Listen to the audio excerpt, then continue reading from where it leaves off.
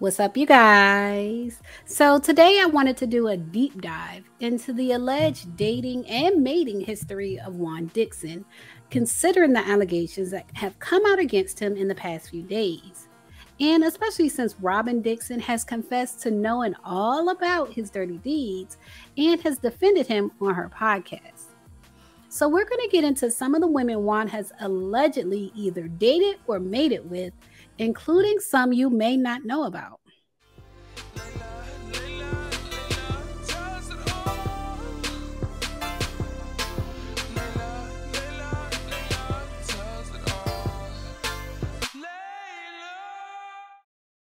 We'll start with Robin Dixon, since Juan and Robin allegedly met and dated in high school and got married soon after they both graduated from college. Juan's mother, Juanita, and Juan's assumed father, Phil, were heroin addicts, according to Juan's bio, and they died of AIDS-related illnesses before Juan was even 17 years old. He was then raised by his grandparents in Baltimore, and Robin has said that her parents took him in as well. Later, Juan discovered that Phil Dixon was not his biological father, and that his biological father, Bruce Flanagan, was still alive. Both Juan and Robin attended the University of Maryland together, where Juan was a star basketball player and led the University of Maryland Terps to their first NCAA championship in 2002, and he earned the Most Outstanding Player honors at the 2002 Final Four. Robin majored in business marketing while at the university and later worked in public relations. Juan was drafted to the Washington Wizards in the 2002 NBA draft. And Juan and Robin got married in 2005 after 9 years of dating.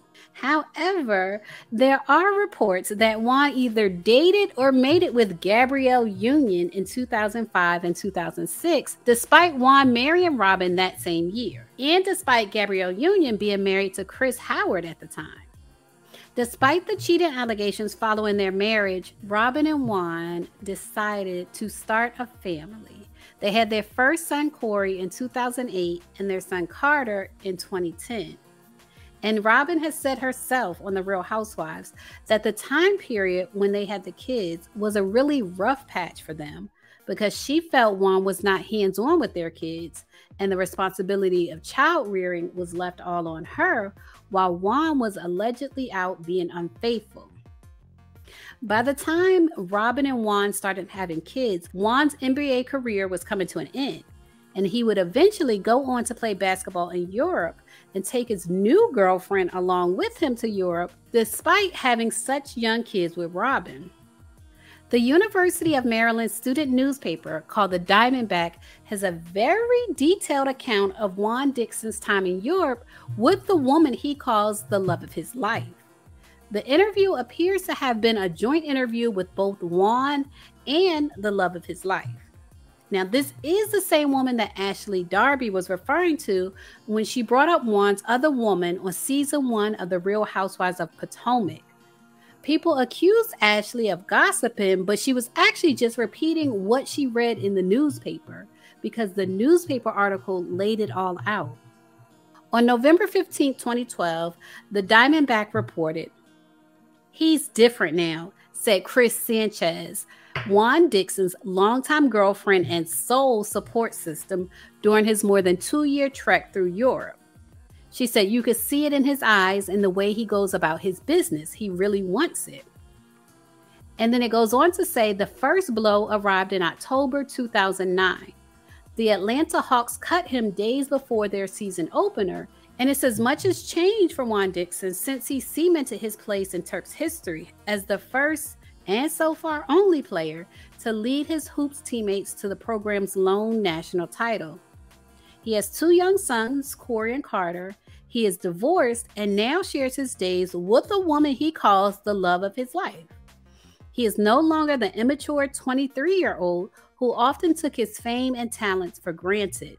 It goes on to say, desperate for someone to help him navigate foreign waters, Dixon had asked friends and relatives to make the move with him. This is when he went to Europe, but they had families and jobs they couldn't leave behind. So Dixon asked Sanchez, whom he had only met a few months earlier, and who had an adolescent son of her own. After careful consideration, Sanchez left her job running 2 restaurants and traveled to Thessaloniki with Dixon. Now, it doesn't say if she took her son with her, but it doesn't sound like it. It goes on to say, you would think, and this is a quote from Chris Sanchez, she says, you would think that because he's Juan Dixon, he has a lot of support and people, which he does. But on the same token, he's a loner. I wasn't going to leave him by himself. So he ended up leaving Greece and going to Turkey.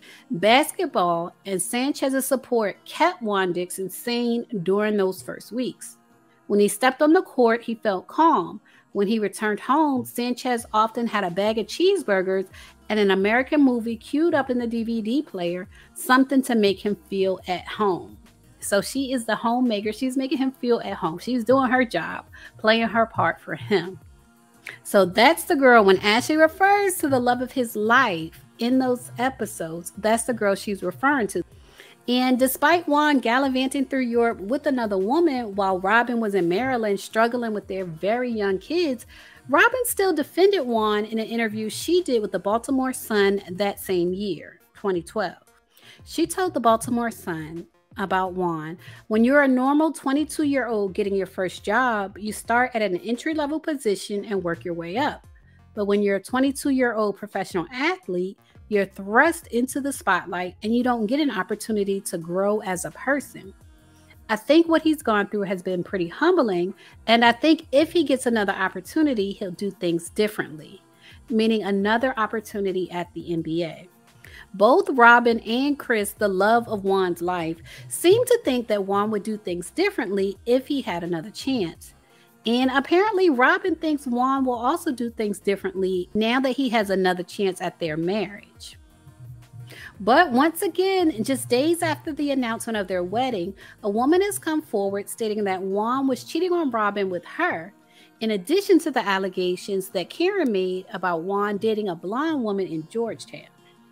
On her Reasonably Shady podcast, Robin and Giselle both admit to knowing about the woman that claimed Juan set her up to have an unwanted encounter with one of his friends after she flew in to see him. And Robin says that Juan told her that he only paid for the woman's hotel room because she lost her wallet. That was the story. And somebody had to pay. And Robin does admit that what Juan told her sounds crazy. She does admit that it's a crazy story. But it sounds like she's made up in her mind to go along with the story Juan told her, being that she's remarried Juan in a quiet ceremony that not even her parents were allowed to attend. And she did admit that that situation is what caused their engagement to be prolonged.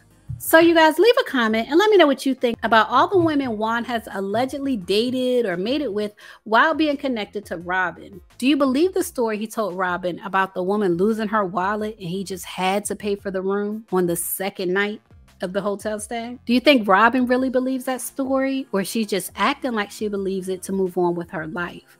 Leave a comment and let me know what you think. As always, thanks for watching. Layla, Layla, Layla,